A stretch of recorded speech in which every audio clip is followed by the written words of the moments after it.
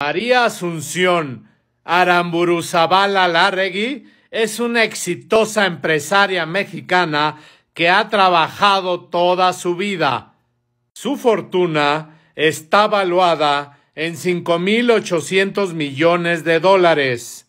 Se trata de la mujer más rica de México y la sexta persona más rica del país. María Gabriela Chávez Colmenares es la hija del extinto comandante, expresidente de Venezuela, Hugo Chávez Frías. Sin nunca haber trabajado en toda su vida, es dueña y posee una fortuna de 4.200 millones de dólares. Es la mujer más rica de su país y es la persona más rica del mismo. Esta es la diferencia entre socialismo y capitalismo. ¿Les suena familiar o nos esperamos a que sigan incrementando sus millones de dólares?